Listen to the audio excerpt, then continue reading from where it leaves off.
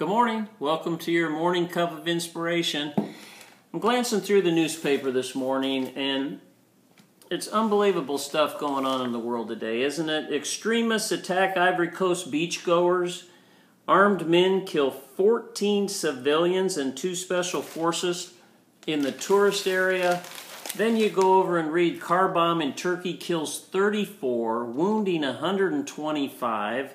And I won't even get into the violence in our election process and the campaigns that are taking place and protesters fighting. And the escalation of violence could be very scary if we let it, can't it? You know, you think about Old Testament, New Testament times, though, and violence was prevalent there just like it is today.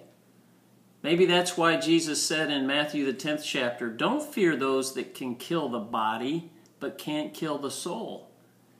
You see, sometimes we think that if we build a wall between Mexico and the United States, that we can then relax and not worry about terrorists and violence. But you know, courage emerges not from increased police security, but from enhanced faith in God's Word. Proverbs 29:25 says, fearing people is a dangerous trap, but trusting the Lord means safety.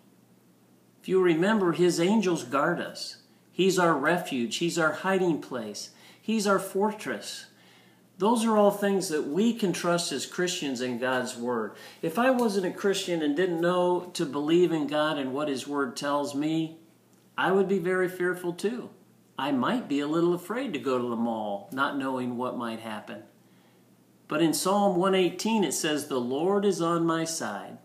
I will not fear. What can man do to me? The wall's not the answer. Trusting in God's Word is the answer.